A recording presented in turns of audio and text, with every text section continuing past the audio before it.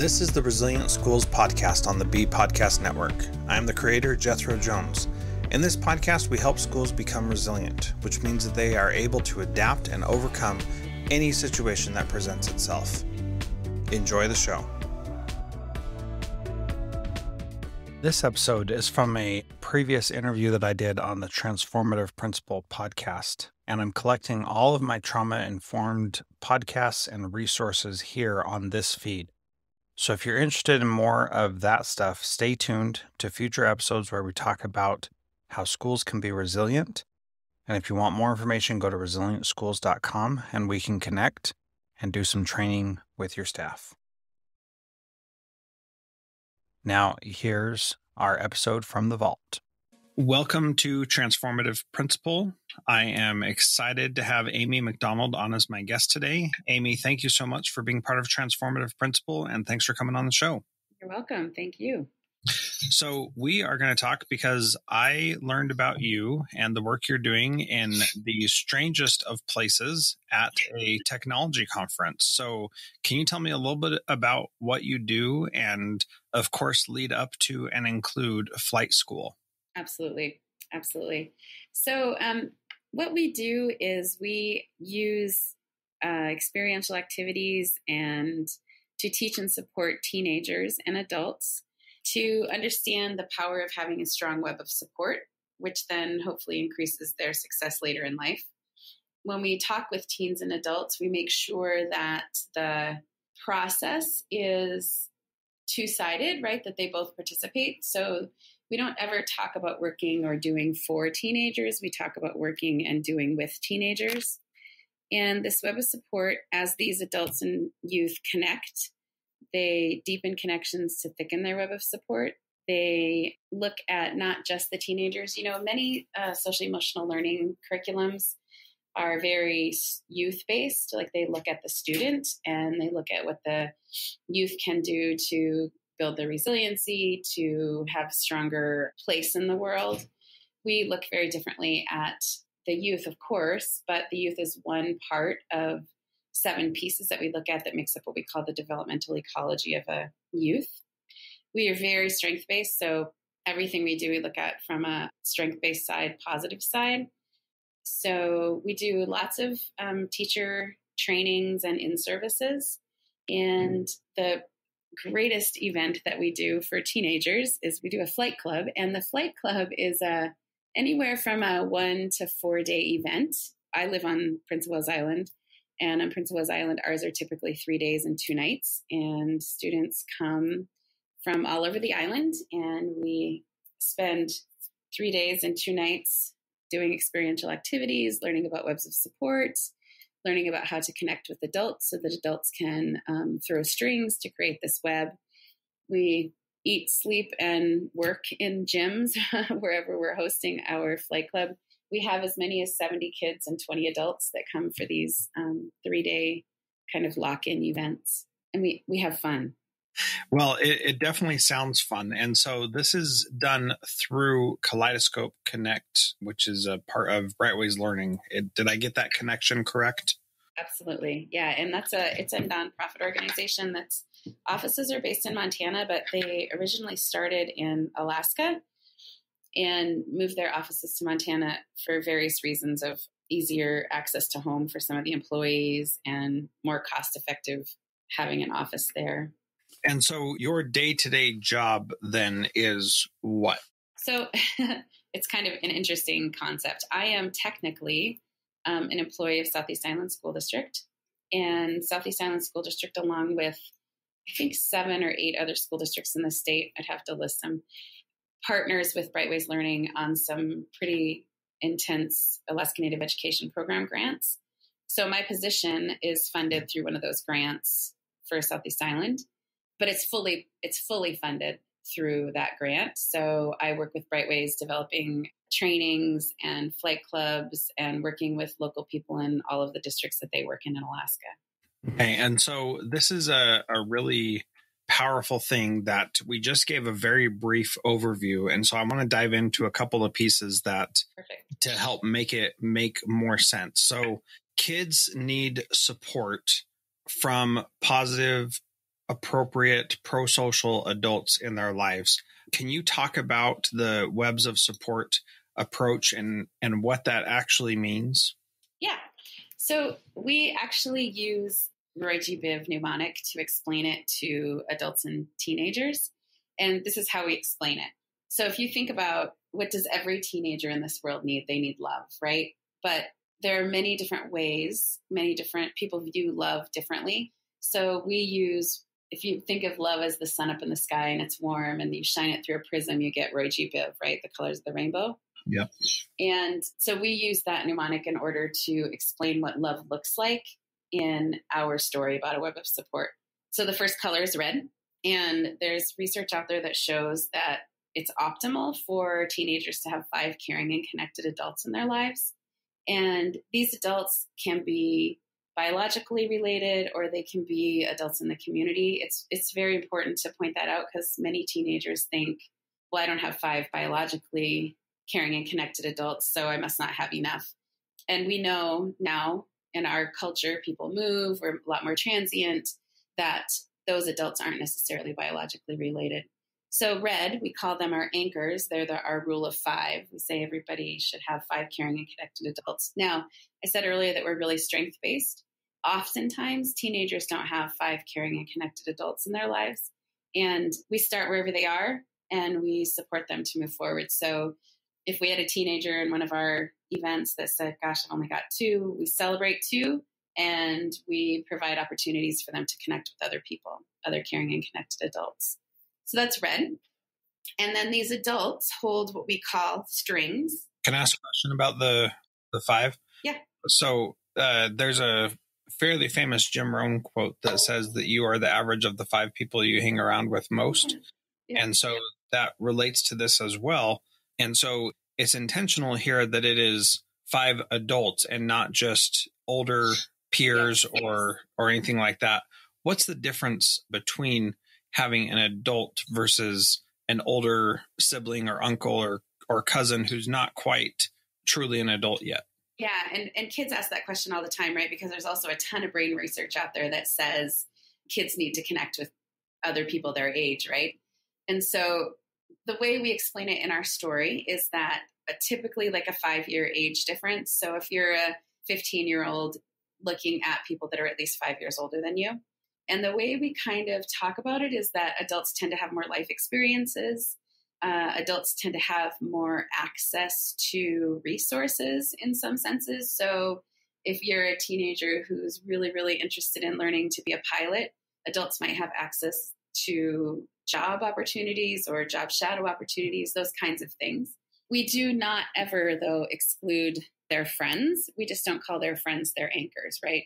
So we explain it to them. It's like your 5 caring and connected adults are like the cake, and your friends can be that frosting on the cake. You need to have that strong base of the cake in order to put the frosting on top of it. Yeah, and I really like that approach because it doesn't take away the need for peers. It just clearly says if you don't have 5 adults in your life, that's something you should be actively searching for and finding, right? Yeah, exactly. And don't dismiss your friends. It's just in addition to those friends, be looking for adults. Yeah, I like that. That's powerful. All right, let's go on to orange. Okay, so these adults form kind of a circle in our story, and it's kind of a game between the teenager and the adult that they throw and catch what we call tangible orange and intangible yellow strings. And these strings, tangible strings, are things that are easy to answer yes or no whether you have them. So do you have a safe home? Do you have a safe school? Do you have nutritious food? Do you have appropriate clothing? So those are tangible strings, and those strings are thrown between the adults in your circle. And then the intangible strings are more like virtues and values, so things like integrity and curiosity and a sense of humor, respectfulness, those things. So these orange and yellow strings get thrown around and passed back and forth between the adults and the teenager to create this web of support. In some research, they're called protective factors. We call them strings in our story that build this web of support. So that's orange and yellow. And then, so if you're like in your brain thinking of this picture, you've got these red adults standing around in a circle holding these orange and yellow strings, right? Creates a web. Yep. All right. So green is the balloon itself, which is the teenager.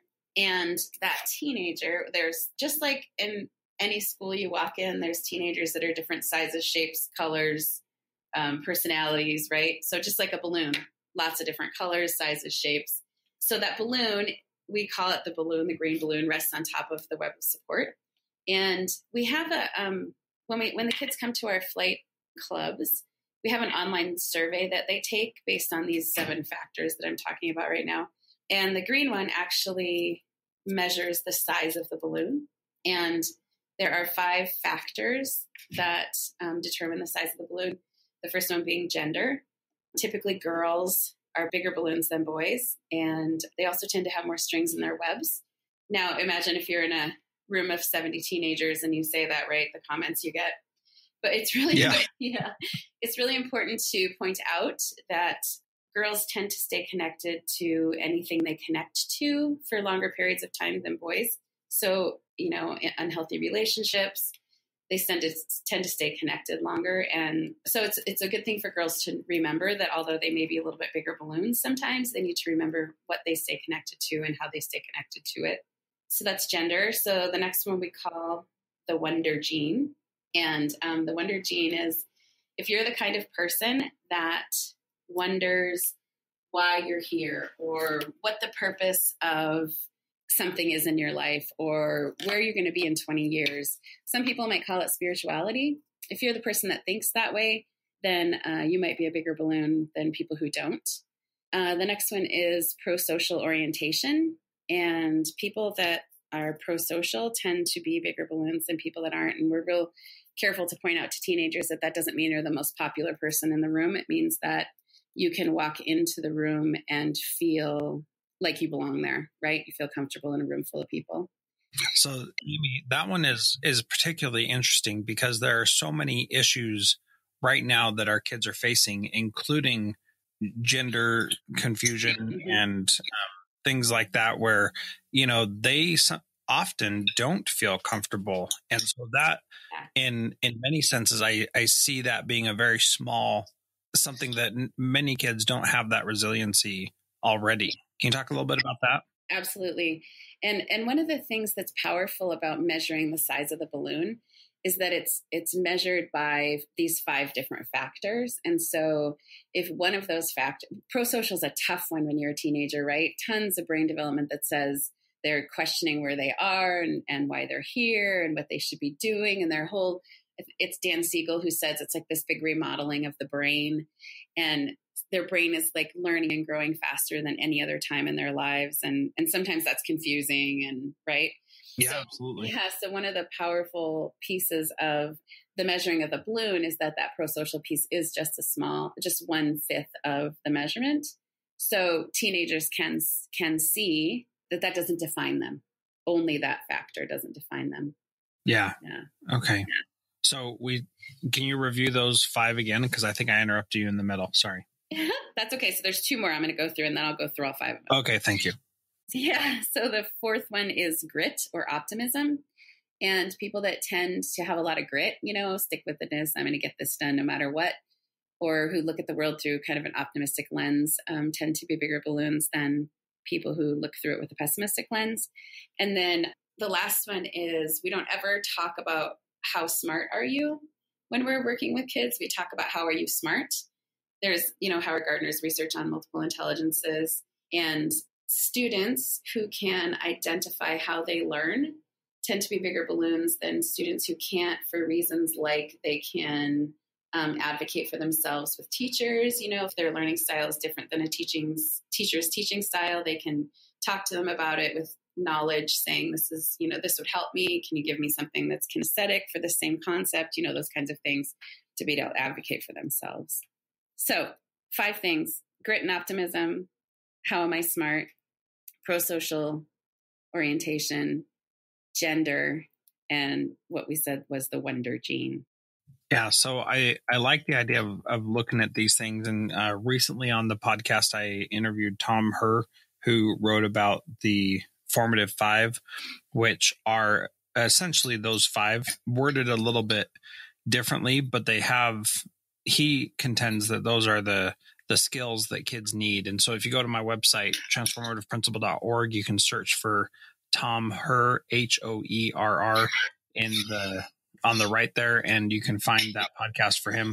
And that's a really good different way to look at the same things that you're talking about, and just underscore the importance of having those additional things in place for kids that they actually can do something about, like knowing how you are smart versus how smart you are. That really changes the conversation and focuses on the skills that kids can start to develop because it's their strength. Yeah, it's fascinating. Derek Peterson, who is the thought leader of this whole webs of support way of thinking, and he's the one that created Phlight Club, and he came to Southeast Island School District actually in the 90s and did some work with some teenagers and teachers, and to prove this point, but the teenagers kind of threw him for a loop, but to prove this point of how am I smart versus how smart am I, he asked the teenagers in the room to stand up and from smartest to least smartest to form a line. And the teenagers just kind of looked at him for a while. And then finally two of the teenagers were like, Derek, so how do you want to gauge it? Like, what kind of smarts are you talking about? Are you talking about being able to survive out in the woods? Are you talking about book smart? Are you talking about interpersonal smart? And he was like, holy cow, right? These kids know how to talk about who they are and what they can do. And that's a huge confidence and esteem booster. Yeah, absolutely. And, when I think about that, I think about how often we underestimate kids and their ability and, think they can't figure these things out on their own, but they do, and they think about it, and we just need to give them space to be able to talk about it with us too and let us into their minds, right? Right. And, one of the other thing that's really powerful to me about this whole story is that we have this structure in our society of like a power differential, right, between adults and kids. And especially in schools, sometimes I think, I'm the principal or I'm the teacher and you're the student. And one of the things that I think happens when you have this common language and kids know who they are as people and where their strengths lie, that power differential kind of shifts and it lessens a little bit.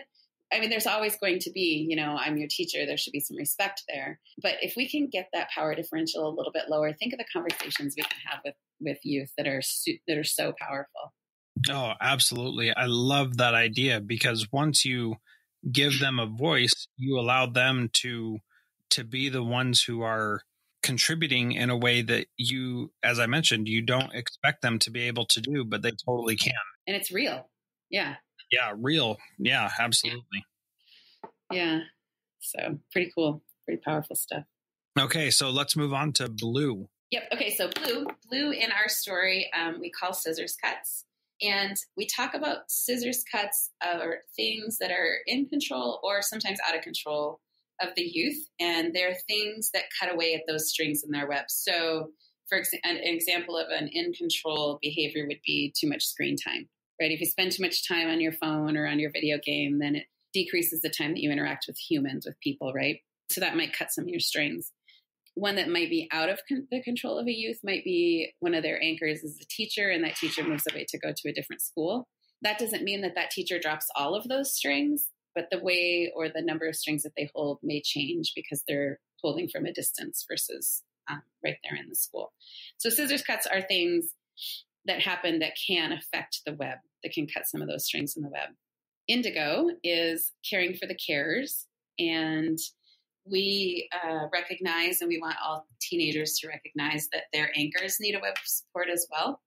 And not that we would ever ask a teenager to be an anchor to an adult, but we might ask them to show real gratitude. So instead of saying, hey, Miss Smith, thanks for the class today, you might say, hey, Miss Smith, I really enjoyed class today. That specific activity we did was a lot of fun. So showing gratitude that's clear and specific. The other thing we might ask them to do as teenagers is to kind of be observant and pay attention to the anchors in their web. So if they notice that an anchor is maybe having an off day and they're comfortable, they could access a different anchor and let that one kind of deal with their situation, right? Not add to it. And then Violet is social norms. And social norms we talk about as that wind that goes through your web, and positive social norms can lift your web up and help keep that balloon buoyant on top of the web. Negative social norms can be that wind that pushes your web down. And in some areas of the world, those negative social norms are so strong that people choose not to live there, right?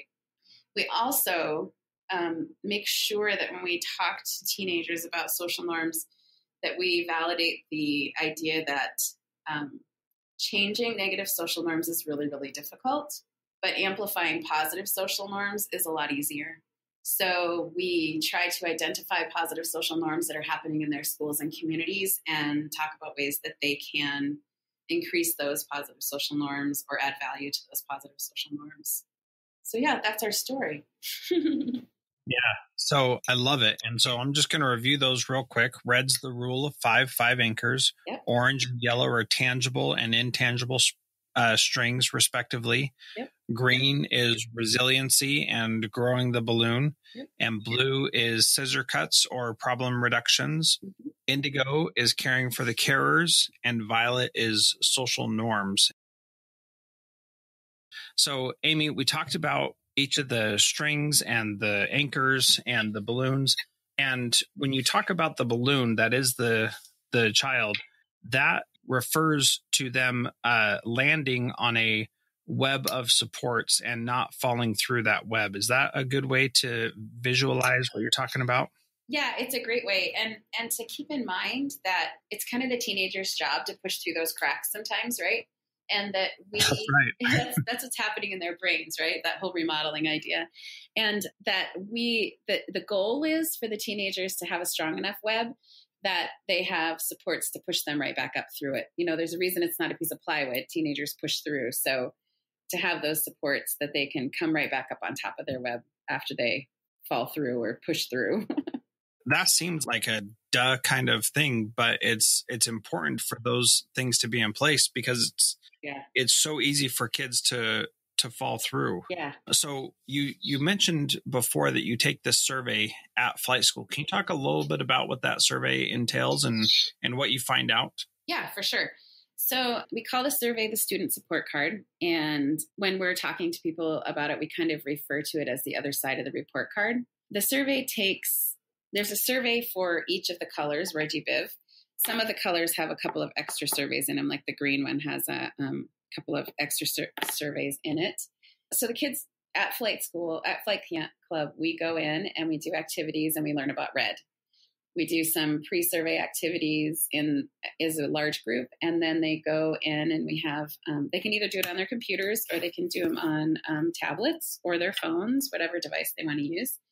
And they log in. It's theirs personal. They have their own login and password. And we're pretty clear with them that nobody else sees it unless they give somebody else permission to see it.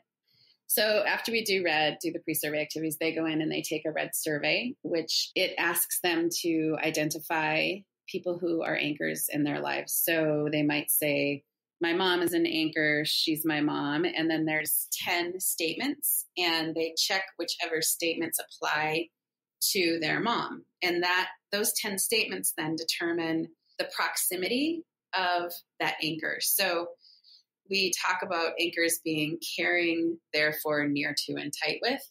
And the tighter your anchor is, obviously, the closer your connection is, right? That doesn't mean that all of your anchors need to be tight. Anchors can be therefore near to also. And they're still just as, much of an anchor.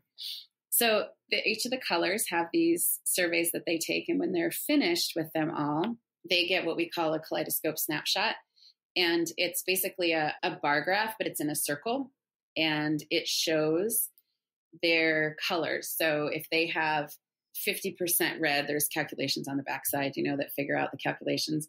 Then the bar for red would be halfway around the circle. If they have 30% orange, it would be a third of the way around, and so forth.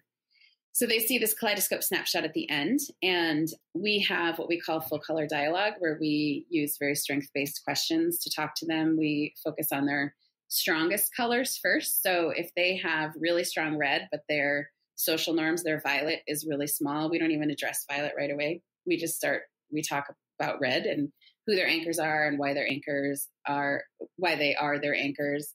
The idea is that the tighter connected you are with students, the more appropriate it would be for you to talk about the colors that are less strong in their kaleidoscope snapshot. So that becomes probably a conversation later, right? If that student chose to show their anchor, their snapshot. The other thing that happens in the student support card is at the end, after they've done all the surveys, it's programmed so that their 3 top colors come up, and there's some activities that they do, some questions they answer, some data they input based on those 3 colors. And the result of that is what we call their focus declaration. It's kind of a mission building statement process. So in the end, they come out with this, we call focus declaration, that talks about the kind of person that they want to be. And at the end, they can email it to themselves or email it to one of their anchors or to their teachers or whoever, so that they can share that focus declaration with other people. So this all sounds really powerful. And if you go to the show notes at transformativeprinciple.org, you can see what this card, student support card, looks like, and you can see a sample of it. And I've got a link there to it. And I really like this because you talked about if the red is not full yet, then it's not a full ring. Then you start working on that. And did I understand that right? That you start with the red and you move down from there to give them the proper supports. Is that right? We kind of start with whichever colors are the strongest. With the strongest. Thank you. Yeah. So if red was their strongest, that'd be a great place to start. If it's not, then we start other places and work towards that. And like I said, if I were to sit down with one of my students at my school and I saw that their red was very small, if I'm connected enough with them, I could start that conversation. If I'm not connected enough with them, it really wouldn't be a productive conversation for me to start with them until I am more connected with them. And Amy, this is not rocket science, right? And we all know the kids that we have a poor relationship with. Mm-hmm. If we start talking to them about how their life should be or whatnot, they're not going to give us the time of day. And being able to have a framework for talking about it, I think, is so powerful. And so if it's somebody that I've got a great relationship with, then yeah, I could talk about that. Doesn't mean I have to, but I could. And if I don't have a great relationship, then it's a waste of time, right? Yeah, exactly. And one thing we've really noticed in our schools that have been teaching this framework for quite some time is that if there's a kid in our district who's struggling, and I'm technically the school counselor kind of, right? And a teacher might call me and say, hey, will you fly out to this school and go talk to this kid? It used to be that they would ask me to go out there. And now what they say is, Amy, who's connected to that kid? Who could we get to go out there and support that kid? Beautiful. Right? So it's a different conversation. It's not about, oh, just because you're the counselor, you should go take care of it. We know that doesn't work, right? It's not a good model. Yeah. Can I support that person going and working with that kid? Absolutely. But am I necessarily the right person? Not always. Yeah. And so as we're thinking about this, there are many different ways to provide that support, but how do you get kids to buy into it in the first place? Because that sounds like a challenge. Let's talk about that. That's a really good question. And that leads us into talking about Phlight Club. So Phlight Club is super fun. Kids come to Phlight Club the first time because it's fun. They don't come because, I shouldn't say nobody, but typically they don't come because they're looking to add anchors or thicken their web of support. Typically they come because their friends are coming and we do all kinds of experiential activities. We do trust falls. We pick people up and fly them around the gym like Superman flying. We do the electric fence where everybody's inside and they all have to get outside by going over the fence. So lots of fun experiential activities. We sleep on the floor of the gym. We have a dance, whatever food we can find because teenagers are starving all the time. Yeah, it's just a real bonding kind of activity. So that's why they come the first time, because it's fun. And everybody's like, oh, let's go to Phlight Club. It's really fun. We find that they do their surveys the first time and it's kind of over-reported, like more anchors, more, their webs look super strong the first time. And then the next time they come, and we have them twice a year. We have one in the fall and one in the spring. The next time they come, we find that their kaleidoscope snapshot has less color in it. They're learning the concepts the second time. So really the enticing to come is how much fun it is. And then when they see the value, they really do see the value, and they connect with the adults that come to Phlight Club first. I mean, they might be connected to other people too, but they always connect to the adults that come to Phlight Club because we're all doing the same thing. You know, if a kid's doing a trust fall off a bleacher into a group of kids, so am I, right? Everybody does the activities. So there's a ton of connection that builds there, and they start to see the value of connecting with adults and of trusting adults to help them build their webs of support. And so are those 20 adults to 70 kids, are those 20 adults there to be those anchors, or are they just there to support the process? Both.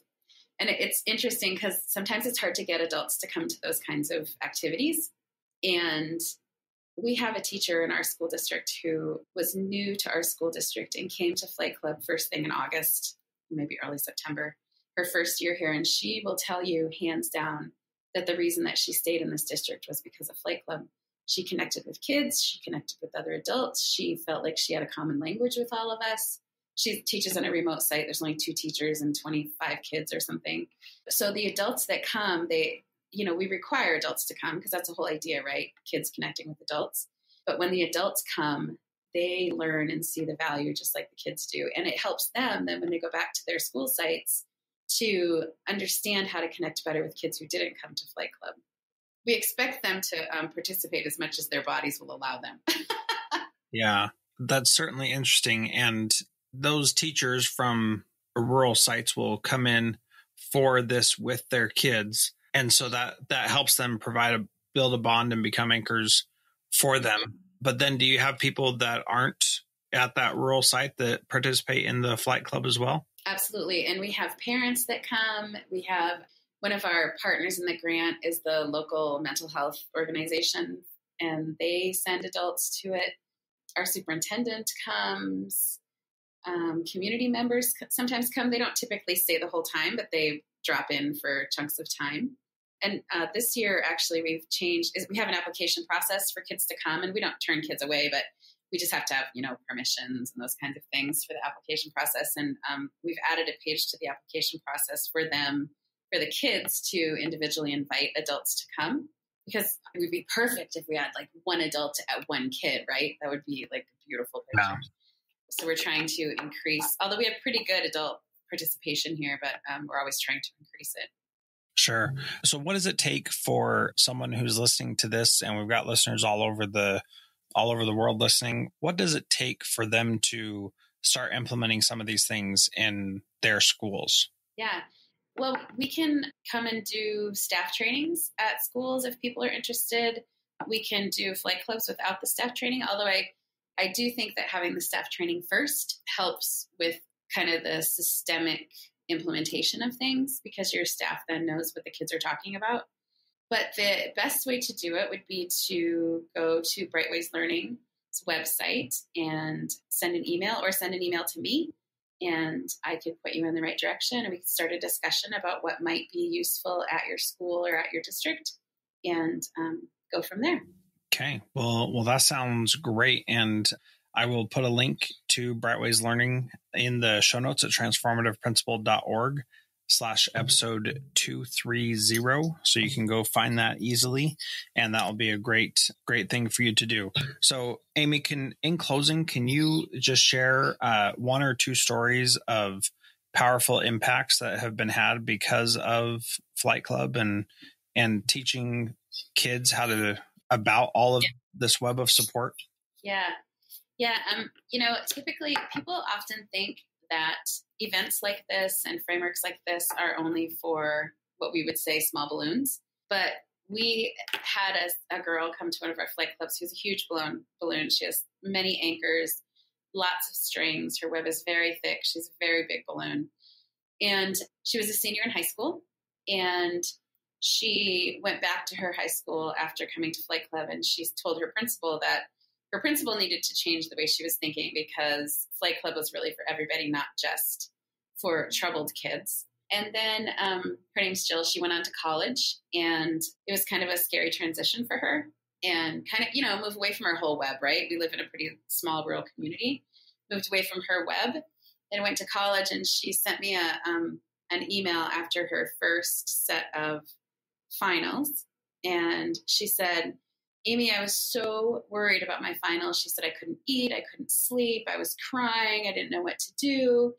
And one of the things, I forgot to mention this, one of the things we do at Phlight Club is we have index cards, and you get an index card for every other person that's at Phlight Club.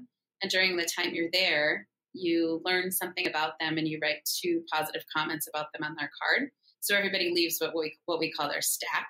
So Jill says to me, I was so worried about my finals, like sick to my stomach, and I knew that wasn't a good way to go into them. And she said, I pulled out my stack from Phlight Club and I read my cards. And she said, I went into my finals the next day, she said, and I did really well, like boosted my confidence, told me who I really was as a person, that I was forgetting, right? That all these things that other people saw in me that I was forgetting. So that was a pretty powerful story. That stack was that powerful to her. Yeah. And that she kept it all that time. And she kept, and kids keep them. I'm telling you, Jethro, they keep them. There's a student in a community down the road, and the inside of her bedroom door is plastered. She's been to 9 Phlight Clubs, I think, plastered with her stacks. Another one keeps them on the inside of her locker. Another one I know keeps them in their backpack. They keep them.